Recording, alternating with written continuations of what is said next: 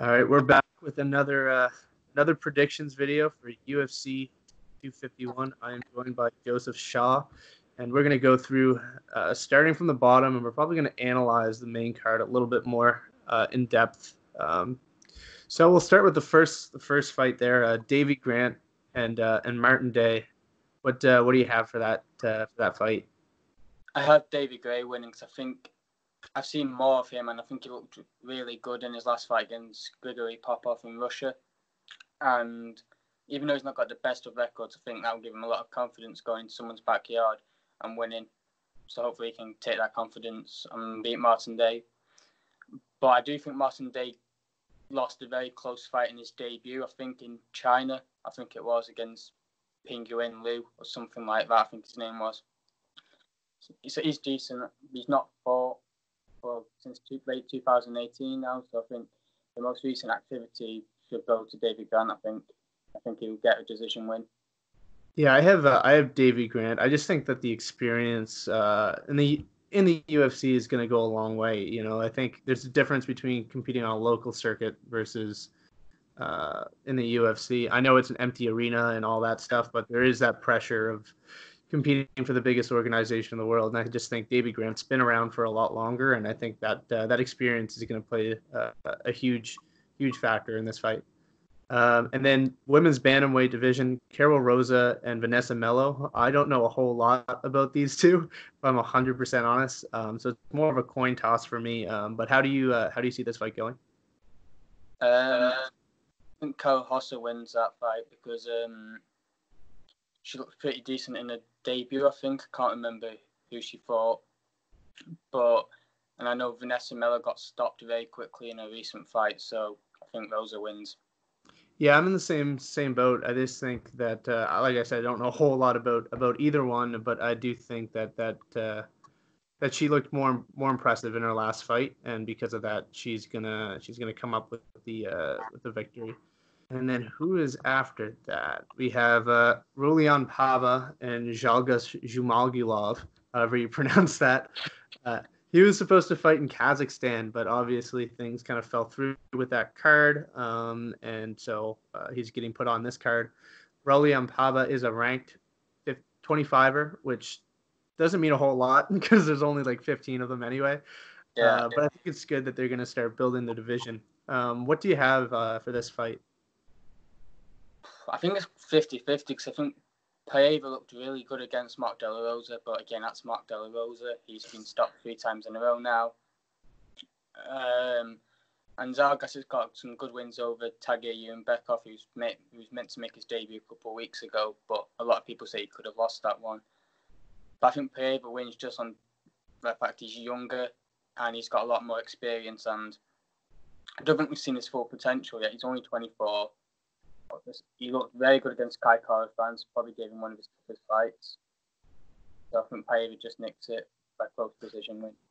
I'm going the other way on this one. This one's one where I was back and forth, and I do think Paiva is a very, very dangerous fighter. But like you said, he is only 24. He's got a lot of room for growth. Zhalgas, not many people have heard of him. I didn't even hear of him until he was signed, and I just think that he's got a lot more tools. He has some big wins outside the UFC, and I think a lot of people are sleeping on him because they don't know a whole lot about him.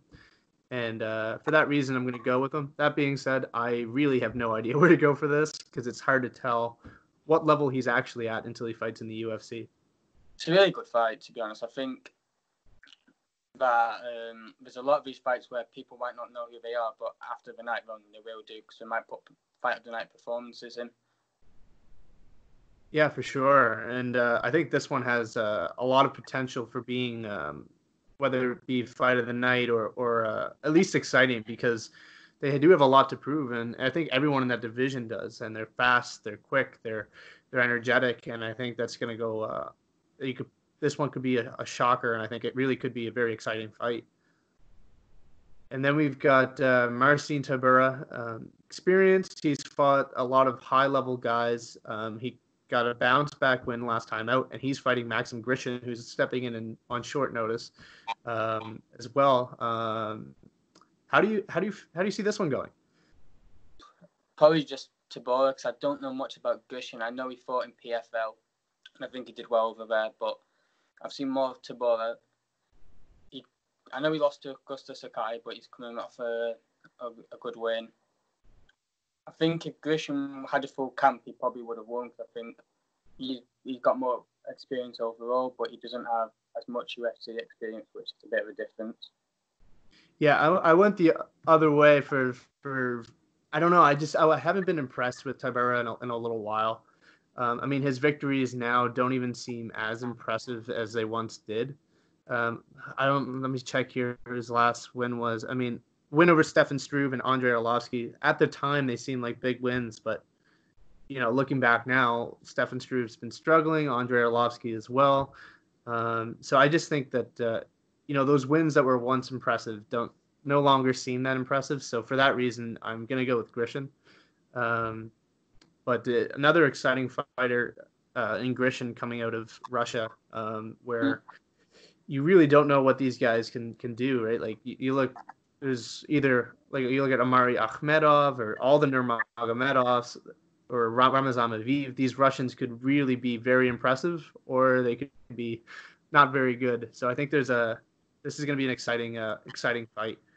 I think also the fact that he's in the heavyweight division, where there's a lot of beatable fighters in. I think he doesn't have to be awfully about overall skilled, if you know what I mean. Like, if you have power, that's going to get you a long way in division. Or if you can just have a higher IQ than most of the other guys, it will get you ranking top 15 easily. Yeah, absolutely. And then the next one is another debuting Russian, in Roman Bogatov, who is fighting, in my opinion, one of the greatest lightweights that most people haven't heard of, in Leonardo Santos. How do you see this one going?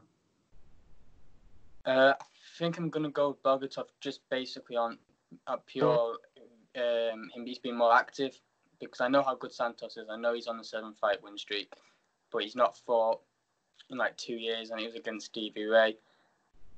And Bogatov is 10-0. He's got he's fought very good opponents, because he's come from M1, which don't give easy fights at all. And I think the only problem is that he's a wrestler, and Santos is a very good fighter on the ground, so he might struggle there. So I think it'll be more of like a stand-up fight. I don't think any of them will want to test each other's ground game. Yeah, I think this fight's another one that's really, really exciting, because I think Santos's strengths actually kind of make Bogatov have to adjust. He's got great grappling, but Leonardo Santos is a 4th-degree black belt. He submitted George St. Pierre in a grappling tournament. Most people don't even know that. Like, I think that's crazy. He's finished Kevin Lee, Anthony Rocco Martin, and you think about what those guys are doing now. Like, it just shows how good Santos really is. Even though he's on the wrong side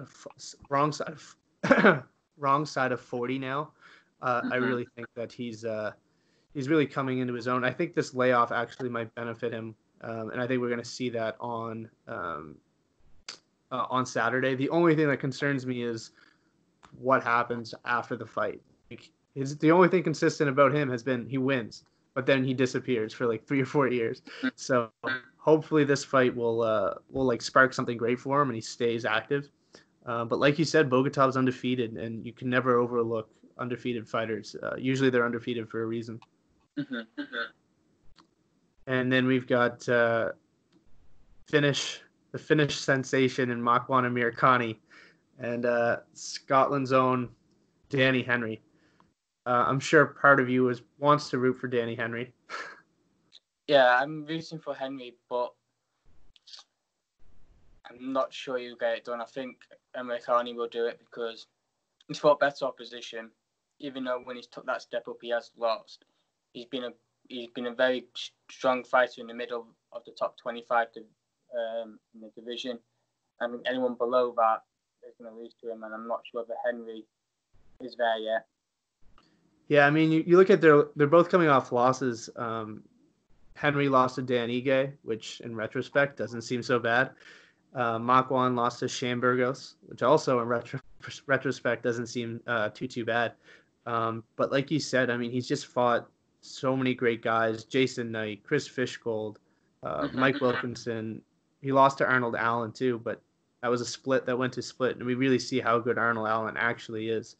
So I just think Amirkhani has more tools to get it done as well. He's got great submissions. He's great on the feet as well. So I think Amirkhani wins it. Yeah, just the last thing. Daniel Henry's quite decent on the ground as well, isn't he? So I'm thinking if he can wear him out, because Amirkhani struggled a lot with his cardio. So if he can take him down and keep him down in the early couple of rounds, he might be able to gas him out. He might be able to finish him. So he has got wins over Hakeem Dawodo, who's a very good fighter. So he can pull it off. I just think it might be too soon for him.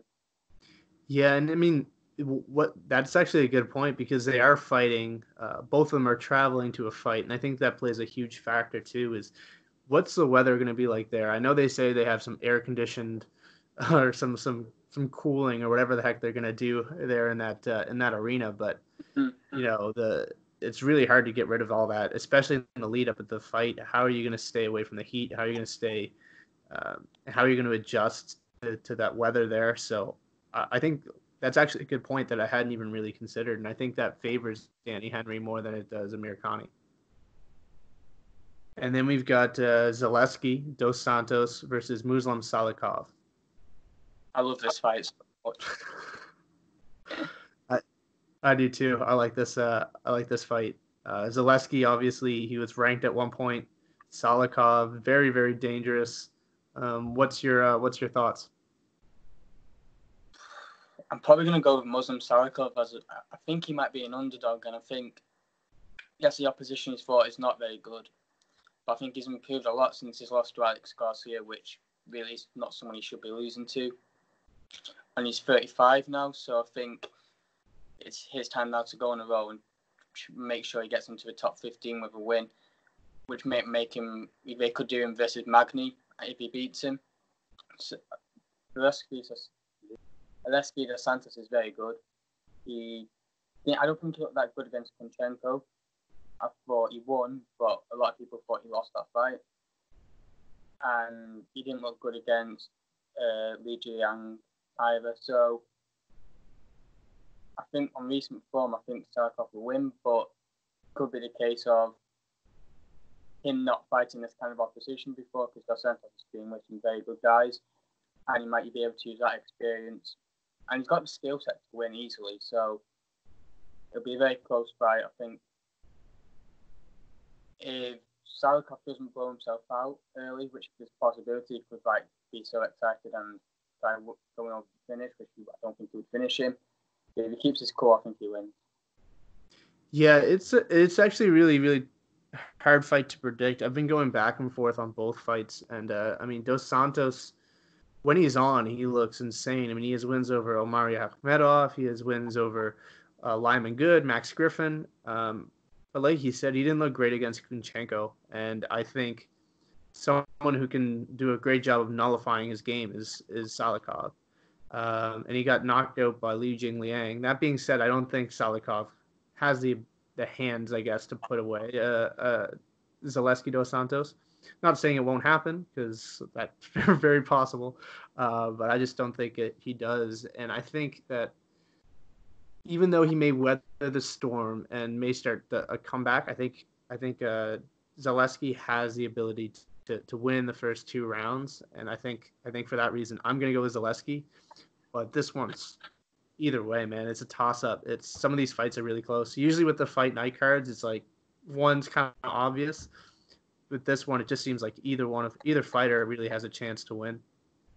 I think, like you said, I don't think Salikhov would knock him out by punches, but he's got a lot of spinning kicks, hasn't he? So he could catch him something crazy like that. I think if he's going to knock him out, it's going with a head kick or something like that. I don't think he's going to knock him out with his punches.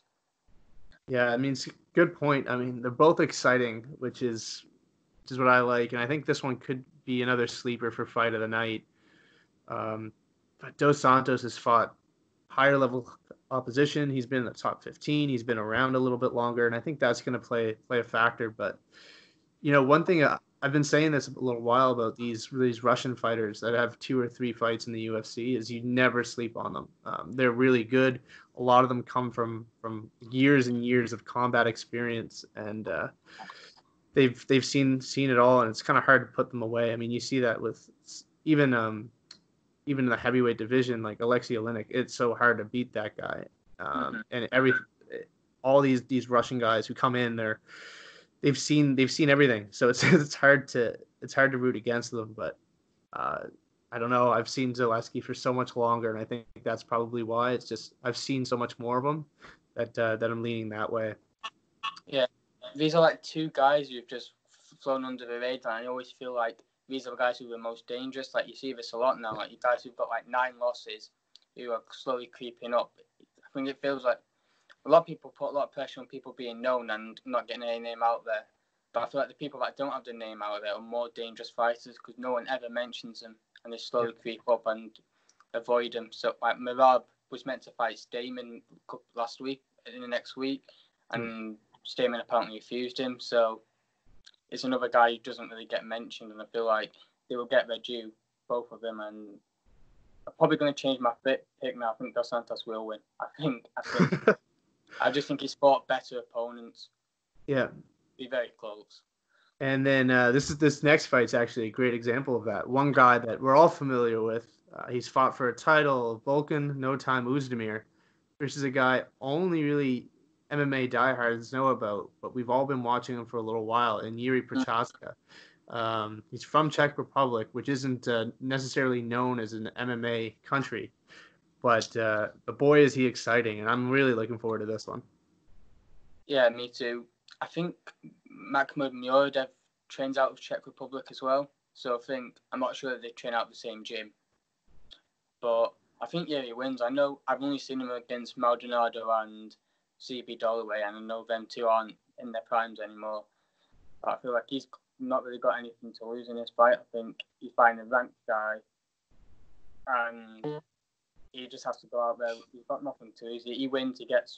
He also makes top 10, isn't he? Yeah.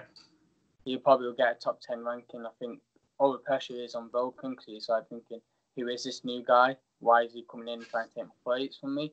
So that might motivate him, and that's might make him the win because he's a lot more motivated. But I thought he lost to Rakic. It was a close fight, but he didn't really impress me in that fight, so I'm not sure whether he's still at his very top of his game. But I think, yeah, he will win by decision probably. I don't see that many knockouts on this card, to be honest. Yeah, I really like this fight, and it's hard because Volkan is hit or miss, really. Like, I mean, it's not on his record, but he beat Dominic Reyes. Like, I think it's consensus. Everyone agrees he beat Dominic Reyes. And I think if that Volkan shows up, Jiri could be in for a long night. But then at the same time, he lost to Anthony Smith quite decisively. And he didn't look that impressive in that fight. So it's hard to predict with him. I was really hoping he would take a fight against maybe like a Thiago Santos or something like that. So this is like a step back for him. And like you said, he's got everything to lose. He loses this fight, and I mean, you're losing to an unranked light heavyweight. He's many fights away from a title shot if that's the case. Mm-hmm. And that being said, I really feel like, and my family lives in Switzerland, so that might be a little bit of a bias there. He's from Switzerland. He's the only fighter in the UFC from Switzerland, and somehow I still have to support him. And he's got the best nickname in the game too, which helps. So I'm gonna go with Volkan. I don't think he finishes Jiri, but I do think he wins a close decision. Another toss-up. Controversial. Ben, as the of the prelims. Yep, that's the last fight of the prelims. Yeah, and then we go to, in my opinion, the hottest fight in UFC history: Amanda Ribas versus Paige VanZant. I like this fight. I like both their Instagrams. I like their Twitters. I like everything they post. So yeah, who do you have for this one? Paige. This may be Paige's last fight in the UFC too. I think Ribas pretty easily because I think she's looked really good. She's got wins over Mackenzie Dern, Randa Marcus and Emily Whitmire. So I think her skill set is very good. I know she's moving up her division, but I feel like this is a very winnable fight for her, and I think it's another chance to be another golden girl of the UFC, kind of, because she's kind of like being the opponent of the big promotional push. Like Durham was the biggest promotional push for the strawweight division, so I think she will upset a lot of people again, and I think she will go undefeated in the UFC, go 54 now. Yeah, I really like Amanda Ribas. I think she looks very, very impressive. And Paige really hasn't impressed me. I know she has that switch kick win over Beck Rawlings, but she really hasn't gotten a big name win, in my opinion, since Felice Herrig. And that's ages ago.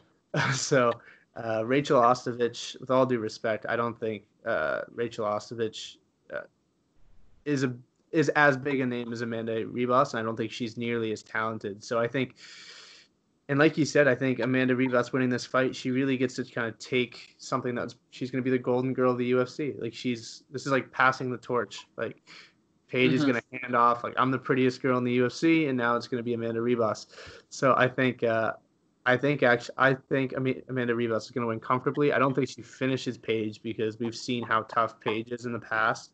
I don't think she is able to finish her, but I do think she wins it via decision.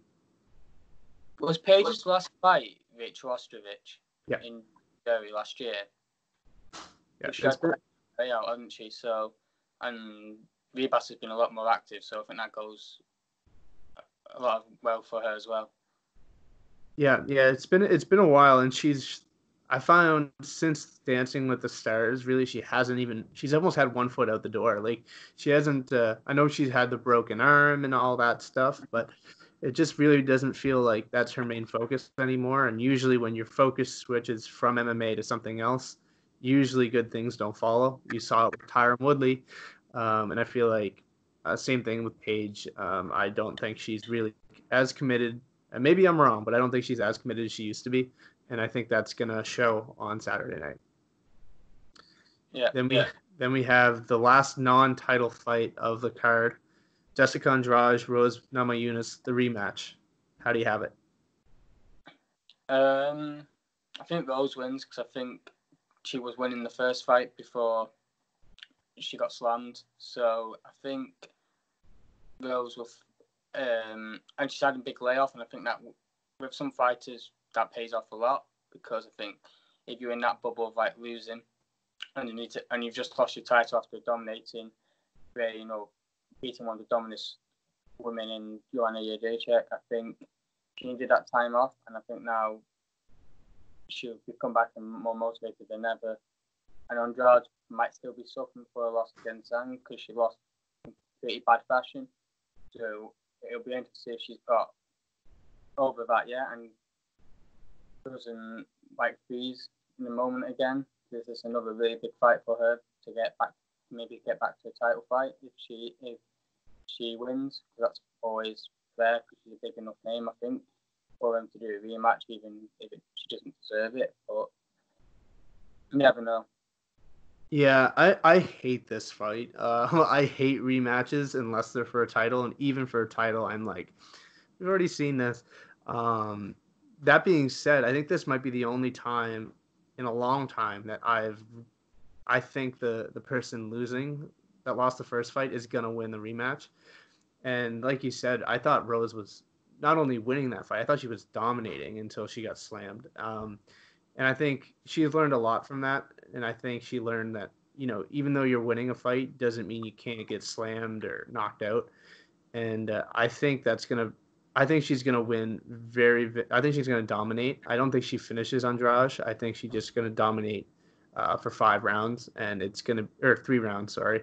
I think it's going to be a comfortable win. And I think this is actually going to slide her into a title shot because realistically, there's, unless Tatiana's back, I think she's next in line. So I think Rose may actually get another title shot with this win. Yeah, I think Rose is a big enough name as well. Like a lot of the casuals will know who she is. Yeah. And I think a lot of casuals will know who Zhang is because obviously she's the first Chinese champion.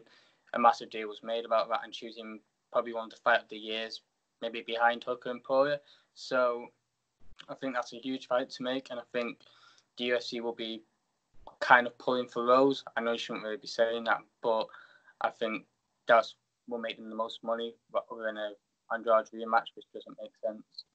Yeah, absolutely. I mean, if Andrade wins it, I don't think she deserves a rematch either. So I think Rose is probably better for the UFC. Like you said, I think Rose versus Weili, you could put that in China, you could put that in the States. It doesn't really matter where you put that. That's going to sell at an arena. I love that fight. And I think Weili, especially after Weili's last performance, I think she could sell at arenas anywhere. Yeah. Then we have first title fight of the night, Petr Yan versus Jose Aldo. I hated this fight at first. I love it now. What's your thoughts? I do like it. I just don't think a guy coming off 2 losses should be getting a title shot. I know he's a legend, and I know the fight is really good.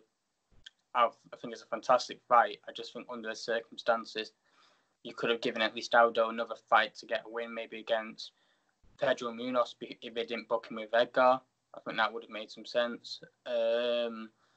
But we've got this fight now, and I think it's a very good fight. And I think Yan wins round 4. I think he'll be a bit too much for him, because I think he's got a very good gas tank, and I think if he can survive the early onslaught from Aldo after round 2, I think Aldo's got a chance of gassing out, especially with him making his weight cutting under these circumstances. I know he made weight against Marlon Moraes, and he made it really well, but I just feel like with him going to Brazil a week before, and I just thought he had quite a lot of distractions as well, but him going to Las Vegas and then flying to Abu Dhabi, I think that for such a big guy, for such a big bantamweight, he might struggle. So I think Jan will take advantage of that and stop him round 4. Yeah, I think that's how a lot of people have it, and I've been having it. I've been going back and forth on this one. I look at Jan's wins, and he's dominated, but he's been tagged before, and I mean, his win over Uriah Faber, I don't think that warrants anybody a title shot. And I think he's great. I think he's amazing, but I don't think this is the actual bantamweight championship. Like, I feel like Sterling has to be in that fight. Jose Aldo's coming off 2 losses. Last performance, I thought he won it. And I think Marlon Moraes is the number 1 bantamweight in the world, outside of Aljamain Sterling. He was beating Henry Cejudo. So for Jose to beat him, in my opinion, I have a Jose Aldo winning it.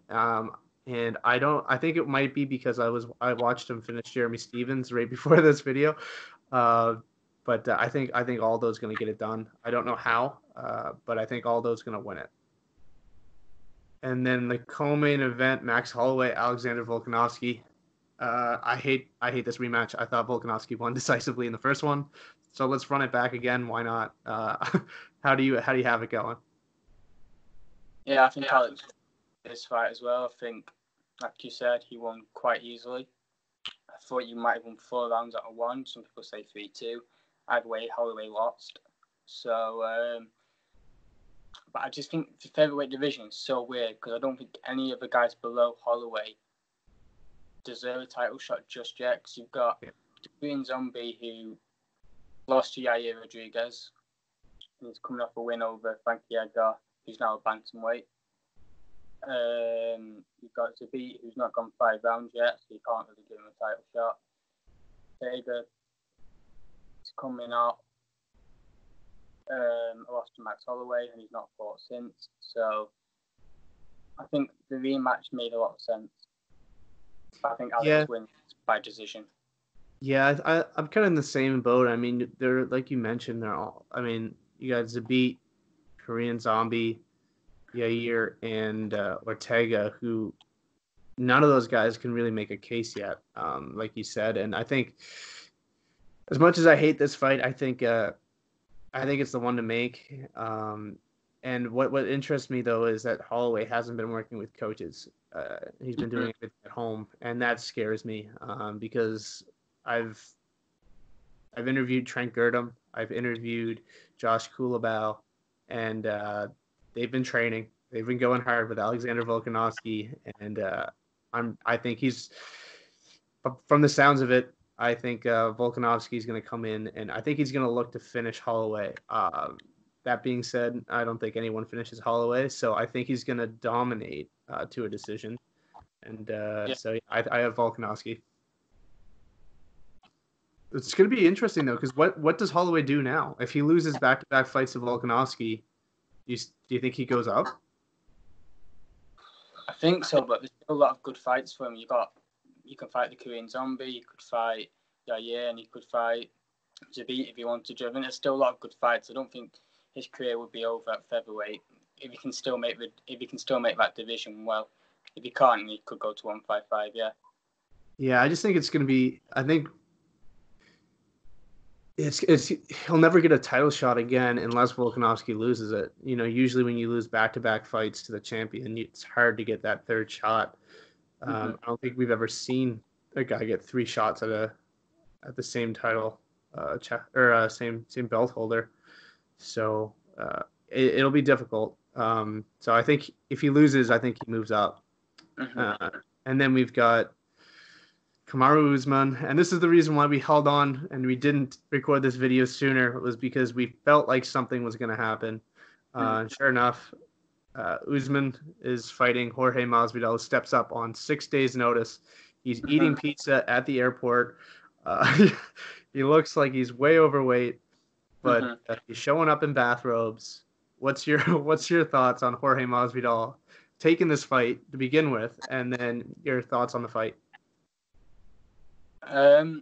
He saved the card because I think, yes, it's a bigger fight than Gilbert Burns versus Usman, but I don't think it's the better fight because I think Usman wins quite easily unless Masvidal goes out and does what he did to Askren or does what he does to Till, which I don't really see happening because I don't think Usman will trade with him like he did against Covington because he doesn't fear Masvidal's takedowns. While with Burns, I think it would have been more of like a safer fight for Usman in terms of he wouldn't be engaging with the takedowns, and I feel like it would have been more of a tactical fight in this one. I think this one will be more boring, but I think he'll grind Masvidal out, probably win up 50-45 decision.